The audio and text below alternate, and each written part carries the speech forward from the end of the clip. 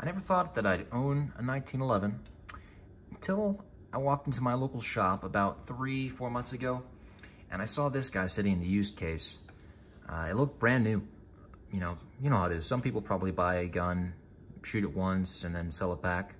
I think that's what happened here, because this looks so new, and it was almost $300 off of what one of these would normally cost brand new. So I had to pick it up. I figured, every collection has to have a 1911. Let me just try it out. What's the worst that can happen? And turns out I love it. It's become a really fun range gun for me. And let me go ahead and show you clear so we can start talking about it some. Nothing in the mag there. Nothing in the chamber. There's nothing in this mag either, because we'll be swapping them in and out. So, yeah, like I said, never thought I'd own a 1911. They're heavy. You can only have 8 rounds of 45 ACP in it. And there's newer and cooler things out, like that STI we talked about in my last video. But I definitely have an appreciation for these guys now. It's been fun to shoot at the range, and it's just a classic handgun that I'm really glad is in my collection now. So, jumping into this one, the Wesson Specialist 45 ACP, the black model. It has their, I think it's called duty finish. I had the info pulled up here. Yeah, they call it a duty finish. And basically that's just this black coating here that gives it increased corrosion resistance, rust resistance, wear resistance. I'm not too worried about any of that because I don't ever plan on carrying this guy. But if that's something you're looking for, then you might be interested in this particular model. They have a silver model that is just a standard coating, I think. I'm not sure. You'll have to go to their website to double check on that. But I definitely like the look of the black finish on this gun. It's just really good looking gun. So jumping into it, here at the grip we have these G10 panels on either side, and they are very grippy. I'm not sure if they're VZ or something else that Wesson uses, but they feel good in the hand, and your grip isn't going anywhere. Especially with the check ring that you have on the front and back here. Lots of dots, and I forget what they call it. I'm trying to look and see on my info page there, but I don't see it, so just you can see for yourself, it's very aggressive and grippy. Wouldn't be fun to carry appendix, but I don't plan to do that, so it's not an issue. And yeah, really comfortable grip on that handgun. Down here we have the mag well, which for me is coming a little bit loose. I just need to add some blue Loctite maybe and tighten that down, and it won't be an issue. But the mag well does make reloads a lot easier. I've started to get better with them. So mag well is nice.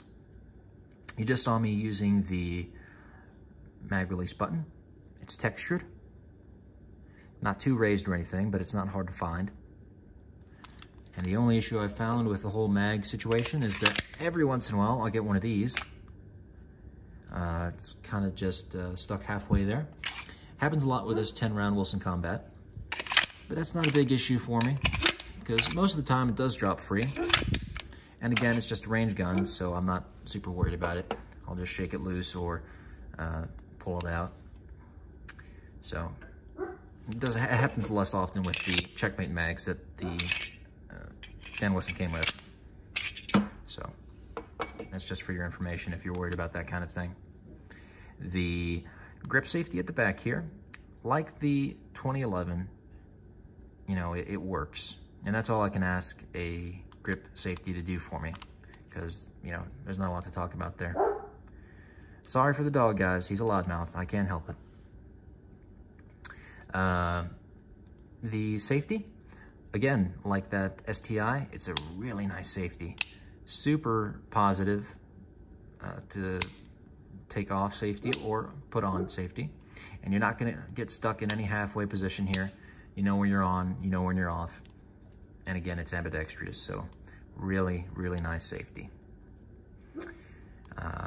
Coming back to the hammer, another one of those things that there isn't too much to say about. It's skeletonized, and it has that silver finish on it, which is a nice contrast with the rest of the handgun. We already showed you clear, but let's do it one more time because we're gonna mess with the trigger now. So, you have your take-up here on a curved 1911 trigger. You hit a really defined wall, and then the break. There it is, really nice. And then the reset. There you go. See it one more time. Take up, defined wall, your break, and your reset. I'm not gonna guess what the weight on that trigger is. It's light. Maybe their website has it, but you know, that's easy to find. Just go on their website if you're that curious about it. But it is a very good 1911 trigger. You just saw it doesn't take much to break it. And I got pretty good shots with it. I'll go ahead and show you some of that work I did at the range today while I'm thinking about it. Keep in mind, guys, I'm no John Wick, but I did okay, I think. Did some close range work today. 7 yards. Shooting 3 rounds with these flush mags, and then 10 rounds with a Wesson Combat Reload.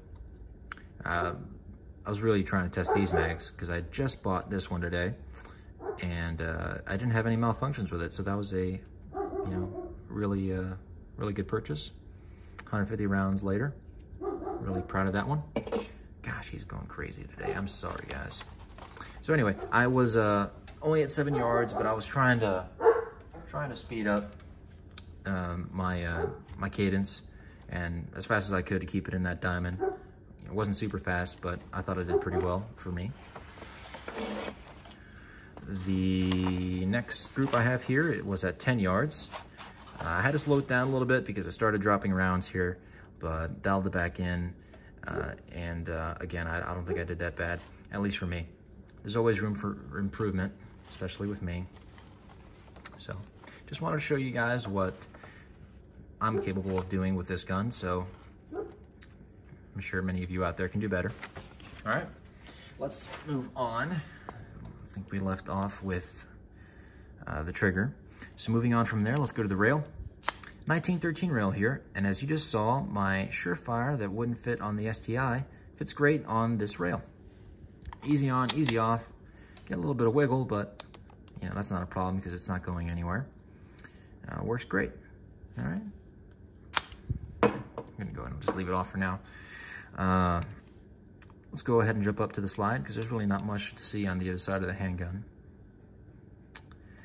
On the slide, you have just some rear serrations. They're not very deep like they were on the STI, but they work, And as it so happens, I really don't even need them to rack the slide. If I want to do a press check, I can grab from the front right here. My hands aren't sliding anywhere, so it's easy to manipulate that slide. Really smooth, by the way. Dan Wesson does a really great job with their handguns. They're not the top of the line premier 1911 manufacturer. You got guys like Nighthawk and Agency, I think, Wesson Combat, of course, that are, your top dogs in 1911 manufacturers. But Dan Wesson is probably just right behind them, really. I'd put him ahead of SIG, at least me, and some other brands. But really quality handgun from Dan Wesson. What else on the slide here? Sights. You have a 2-dot system here. Both tritium vials, front and back. Square notch. And the rest of it is blacked out, serrated too. Really nice sights. They're starting to go dim on me. I'm not sure how long the last owner had this gun before he turned it in, but I'm not worried about it. Like I said, it's just a range gun for me, so I probably won't be needing night sights on it. There is anti-glare serrations along the top here. It's kind of raised up from the slide a bit. And then it goes all the way from this rear sight to the front. And if you do a lot of outside shooting, that might be good for you. I don't. But it's a nice look to it as well. So I can't complain. I'm starting to lose light here, so let me see if I can wrap things up. Yeah,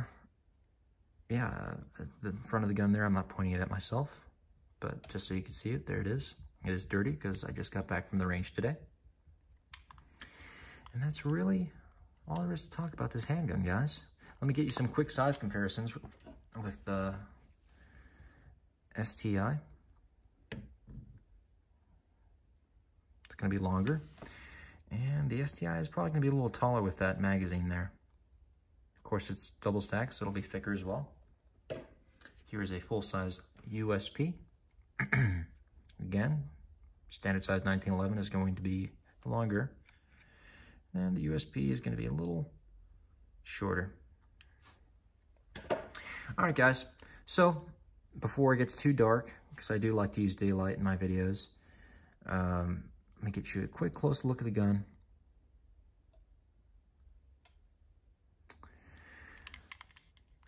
This is a good purchase, guys. If you're interested in a 1911 for the first time, you want to buy something that's not uber expensive like a Wilson Combat, but you want quality, I think Dan Wesson is a good place to start. I've had a lot of good experience with this handgun, and it's definitely given me a great appreciation for the 1911 platform. So, again, guys, as always, thank you for watching. If you have any comments or concerns, leave those down in the comments below.